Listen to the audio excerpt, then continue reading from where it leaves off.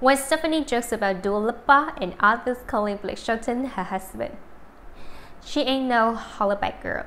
When Stefani shared what she really thinks about Dua Lipa accidentally calling Blake Shelton her husband in a new interview.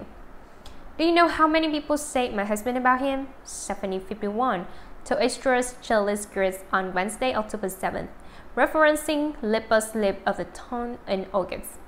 I guess we're just together. People got used to it and something just like that. But it's pretty cute.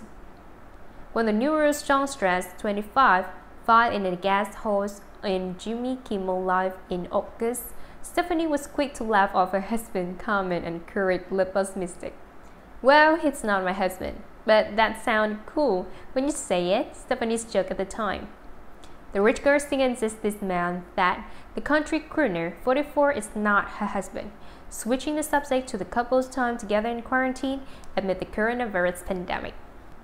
If we're working, if we're on the ranch, if we're in this crisis, this world pandemic, we're fighting happiness, and these things always unfold as they should, she told Extras, noting the pair managed to create a new song, Happy Anywhere, during the health crisis. Although the couple have yet to be tied the knot, as Weekly confirmed that last month, the Lovebirds moved into their new home Los Angeles mansion together. The pair bought the LA Adobe in October 2019 to live as a family with Stefani's 3 sons, Kingston 14, Zuma 12, and Apollo 6, who she shares the ex-husband Gavin Rossdale. They are happy to be settled at last in their family home, a source said at the time. They're truly happy as a family and it's the new beginning when needed.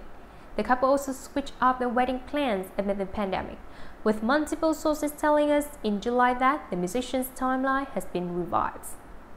It won't be the end of the world if they have to move things back till the fall, and instead of say when the two say, I do, they will have 2 ceremonies, one in LA and one in the God's Country Singers' Home state of Oklahoma.